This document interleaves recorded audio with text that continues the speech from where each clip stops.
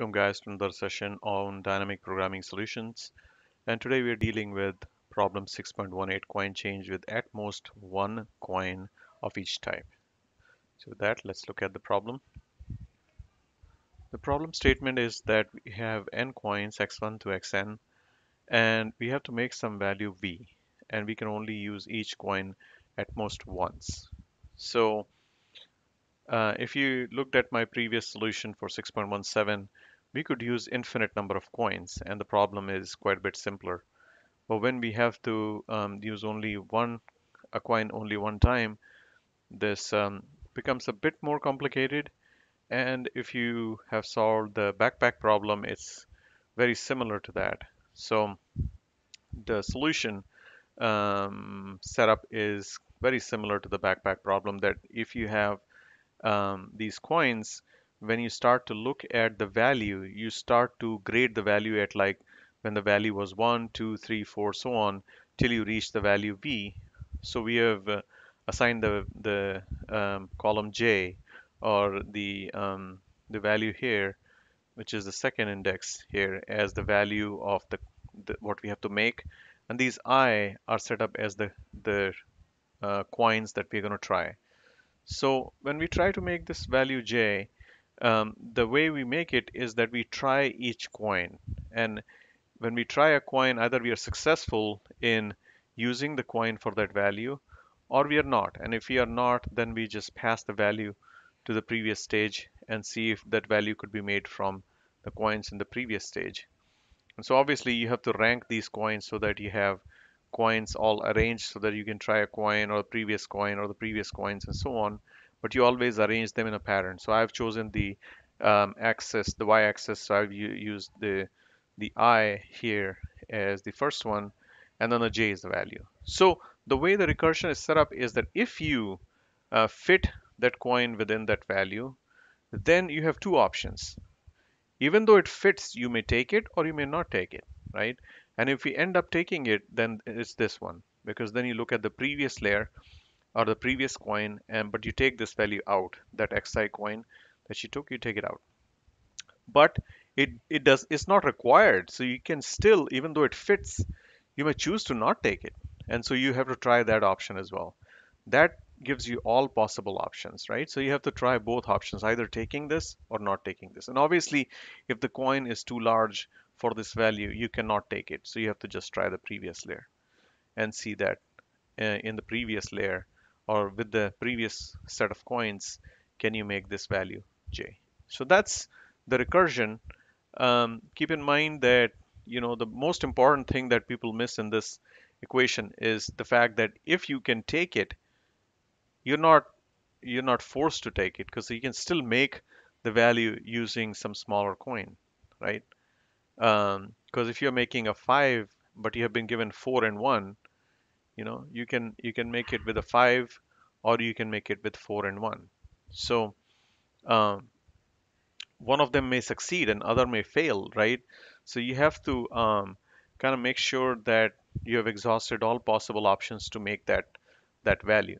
Otherwise, you may miss some of the cases and you may get the wrong answer. So with that, let's now try to apply this in the matrix form.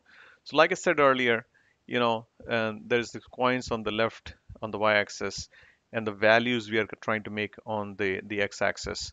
But now I'm going to set up the boundary condition. And remember, the boundary condition is non-trivial, because you have to understand that when j equals 0, when the value you're trying to make is 0, then we can just fill all of these as if the value is 0. I can also say that if I have no coins, or one coin, two coin, three coin, if I want to make a value 0, I can always make it, right? So that's the boundary condition we want to set up. But then if you have any value and I have no coins, then you cannot make it. So you set all of these as false. And it took me a little bit of time to make sure that this condition was right. And as I take this first example, you will see that I had to think through it and make sure all these conditions make sense. Otherwise, it's going to fail. Okay. So the once you have set up this initial condition, then we start to look at this next row. And so obviously, if you look at the value of 1 and the smallest coin we have is 5 cents, then you cannot make it because obviously the coin is larger. So if you go above pi minus 1j, then you basically just go above. And if you go above, it's false. So the answer is false.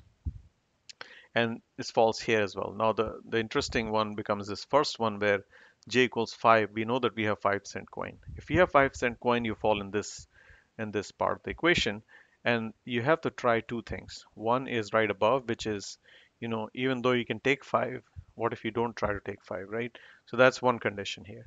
Another is you take 5, which means that from 5 you have to remove the value of 5 and then check the remainder. The remainder is right here, and we know that by initial condition that is also true. So one of these has to be true, right? In this case, this is true, and therefore this value becomes true. Okay. So then moving on, the next one is, let's say j equals 6. When you do j equals 6, then one possibility is you look at 6 here. The other is, you look at 6 minus 5, which is the value of 1 in the row above, right? Which is the row above here, um, because this is I minus 1 in these cases. So you look in this, and both of these are false. See, this one's false, and this is also false. So that you end up having it as false. So now that sets up how we solve the remainder of the problem, because all you have to do is just keep doing it. And you finish up all these rows, fill up all these rows, and the answer would be sitting right here. Because if this is your last value that you're trying to make, and these are all the coins that you have exhausted, then this bottom right corner is your answer. So that's the solution, guys. And um, the other thing I would like to mention is the order required is NV here, because you have all the coins here, the N coins here, and the value V here. So the order to do this problem is NV. And um, and definitely keep in mind that you should probably spend a couple of minutes trying to understand this part. And the way this part made sense to me uh, was that the initial conditions set up so that, you know, try something like, the very first coin when the value matches that coin.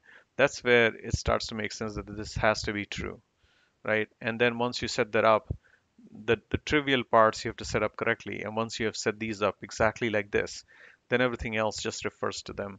And you never go outside these bound of this boundary condition, and all you have to do is just fill this matrix up. At the end, your answer is sitting right there.